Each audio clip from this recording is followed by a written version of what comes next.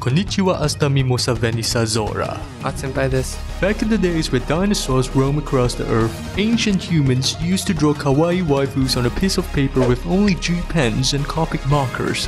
But things were different after the launch of softwares like Photoshop, Paint to Sign, and Clip Studio Paint on computers. Then, more and more artists started to jump on the bandwagon and switch to digital painting. And gradually, we enter into the great digital painting era. I believe many of you kohais are considering to buy a digital painting tool for yourself, but you don't know which one to buy and which drawing software to use. In this video, I'm going to guide you through all types of tablets and drawing softwares available on the market currently. If you're planning to draw digitally on computers or laptops, I'm sure you have searched on Google on what to buy. But most websites will recommend stuff like Apple MacBook Pro, Microsoft Surface Pro, iMac Pro, and tons of expensive devices that requires you to eat grass for every meal to afford them. Do not trust those websites. It's not like your drawing skill will improve if you have a high-end laptop anyway. Jokes aside, it's not that hard to choose a good laptop in 2021. Any gaming laptop will do.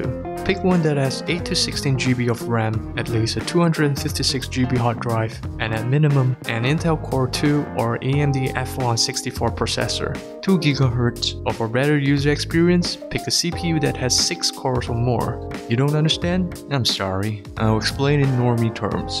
For Intel, pick Core i7. For AMD, pick Ryzen 5. For Mac, pick M1 chip. If you're trying to build your own PC, make sure the priority is CPU, RAM, storage, graphic card. Graphic card doesn't affect much on the performance of your drawing software. Oh, for all the PC building virgins out there, be careful when you walk into the computer shops. Oh hi, I want to build a computer for drawing. Can you help me? Oh, of course. And the scammer ended up putting an Intel Core 2 Duo, a 4GB RAM and a 64GB hard drive together for you. Lastly, he added an NVIDIA GeForce RTX 3090 for you and say, "This is the best price to performance laptop you will ever get." Kohais, please do some homework and research before buying a computer. Don't be like Ahokun. Drawing tablets are input devices that connect to your computers. When you draw a line on the tablet with its pen, you will see the line being drawn on your computer simultaneously. It's like magic and wizardry. Imagine Harry Potter writing "I'm fucking gay" on his diary, and the words end up appearing on the blackboard, declaring his raging homosexuality to the entire class. Drawing tablets have been around for quite some time now, and the technology has matured enough to drive down the cost drastically. You can buy some really dirt cheap drawing tablets under $100 today. So is there a drawing tablet that meets all the criteria mentioned above? Of course, introducing XP Pen Deco 01 V2. The Deco 01 V2 comes with a decent size of working area, so you have more space to create and get your work done. The stylus pen is battery-free, has 8,192 levels of pressure sensitivity, and supports tilt function up to 60 degrees. Not only it's compatible with drawing softwares like Photoshop or Clip Studio Paint on PC, but it also supports connections with Android tablets and mobile phones, which means you can actually plug in your Deco 01 V2 to your Android phone and start drawing whenever and wherever you are. It's compatible with drawing apps like Ibis Paint X, Medibang, and more. You can sketch, paint, design, and even edit photos on your tablet. Click the link in the description below to purchase the tablet.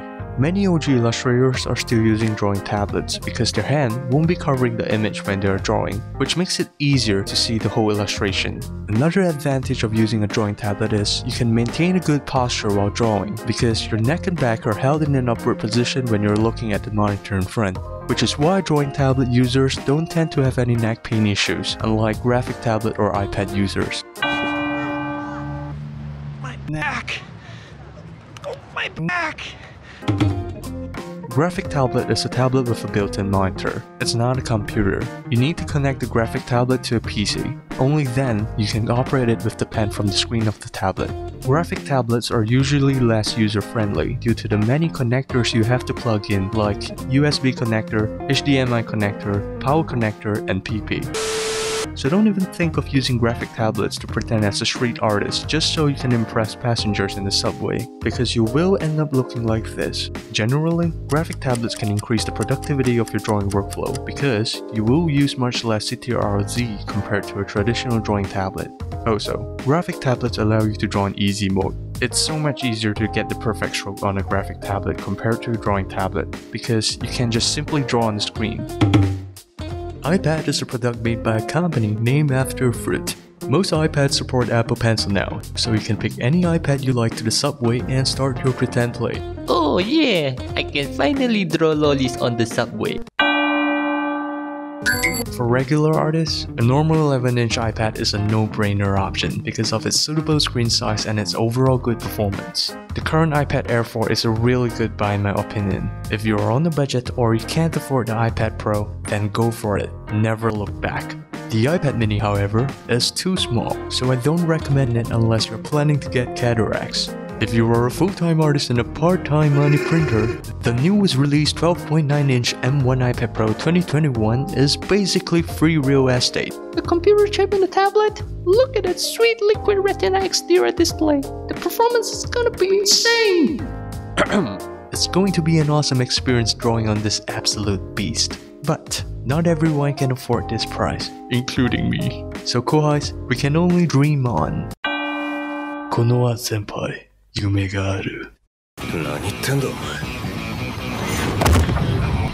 That is to buy the newest iPad Pro even if I have to sell all my dakimakuras. Tablet PCs are basically touchscreen PCs, but Windows operated. For example, Windows Surface Pro and Lenovo ThinkPad. Unlike the iPad, tablet PCs that support pen pressure is usually cheaper, but in terms of drawing experience, it's a stress-inducing mess. There's plenty of bugs, the pen is not as responsive as the Apple Pencil, the parallax between the pen and the screen is huge, which means that the cursor isn't directly positioned under the point of the pen of the monitor. Every time I use tablet PCs, I feel like putting the pen up my bumhole because it's the only way I can feel pleasure from the pain and agony I'm currently in. The only tablet PC that's worth mentioning is the Microsoft Surface Pro series, but the price isn't that much different compared to the iPad. Just don't. Well, it's not as hard as you think because there's only a few that are truly useful.